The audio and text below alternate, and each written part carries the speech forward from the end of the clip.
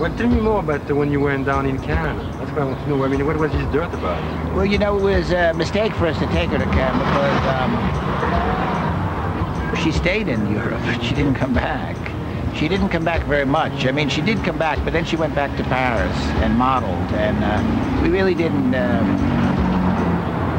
you know, find enough good things for her to do, that's for sure. She appeared in this long experimental movie called, it was called 4 Stars.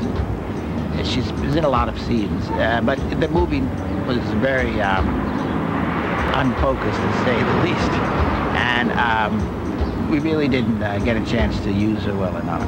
But she... How many movies did you make with her? Oh, I have no idea. These are experiments. These were all experimental reels, and they were put together and called a 24-hour movie. They were shown only once, because it's very hard to show 24 hours of double screen, which is 50 hours of film. And that's all, besides Chelsea Girls. Chelsea Girls, she appeared in that. You know, I was alone and sitting on the terrace of Le Deux Margots. And from the other side of the street, from the drugstore, comes crossing a girl that really took my attention, you know. She was like very beautiful with a very little black dress on and a little black doggy in her arm and very high heels, trying to run across the street. And I said, wow. Oh, that's right. So that was Susan, and she came right to me, you know, and we sat down and talked. I was shopping one time at 7-Eleven, and this woman comes up to me and she says, honey, ooh, you look like a film star. You're very tall. Then she said, do you cook? I want you to try this. This is so good.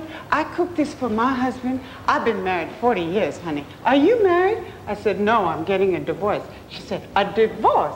You don't want to get a divorce. Was she in love at the time? Was she in love at the time? Yeah, she was married with Tony Kent. She said, honey, you have your ups and your downs, but you don't get a divorce, because next time it's just going to be the same thing. You take it from me, you take this home, and you cook this for your husband tonight. There'll be no divorce. Okay, get the fuck out of here. And I got a divorce. Suzanne is a nice lady. When we say hi, she says hi. We help her every time. When I was 17, I had a magazine cover with the caption, Over the Hill at 21. When I was 20, I was too old for L covers. When I was 25, I was going to lose my career because I was getting old. I mean, really. Come here, come here, come here, come here. Look in the light. Oh, look what I do. Look, look, look, look. I take this off here, take this off here, and I spin around like that. No. How does it feel to be 45 and getting old? Oh. I found Susan cerebrally attractive because she had led the lifestyle and gone through what I hoped to go through and been a part of something that I wanted to one day become a part of. Did you know her before? No. Sono tutti sfumitati questi ricordi di questi anni, quando ho incontrato Susan.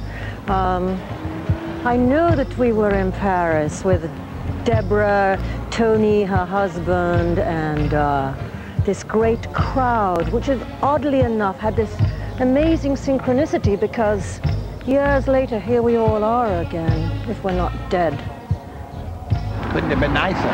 Sweet, nice, friendly, positive, cheerful. Never a problem. Chelsea Girls. Chelsea Girls has the distinction of being the only film, I'm sure, in the history of Cannes was invited, and then they refused to show it. They were afraid somebody had said a dirty word, or there was a second, half a second of nudity or something. And they treated us like real dirt.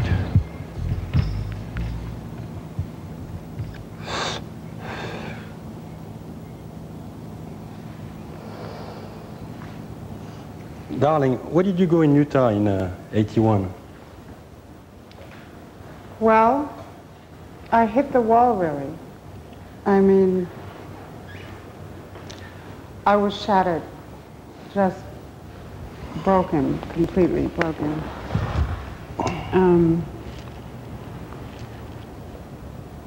I know now that you can die of a broken heart. I went to Utah to see my brother, and I was too depressed to leave, so I just stayed. And Is it something happened to you on the past before when you used to live in Europe? it was everything, but really it was love. Well, welcome to the club, right? Mm-hmm. No? Yes. Yes.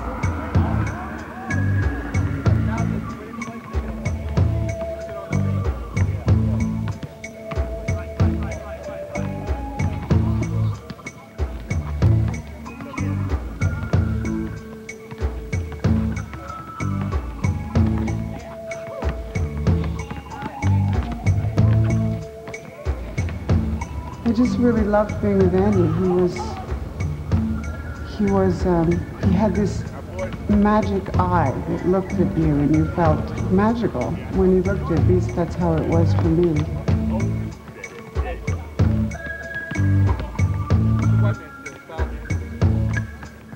Well, you know, with Andy's bananas, the big silk screens of bananas, the sexuality was always there, the undercurrent of sexuality.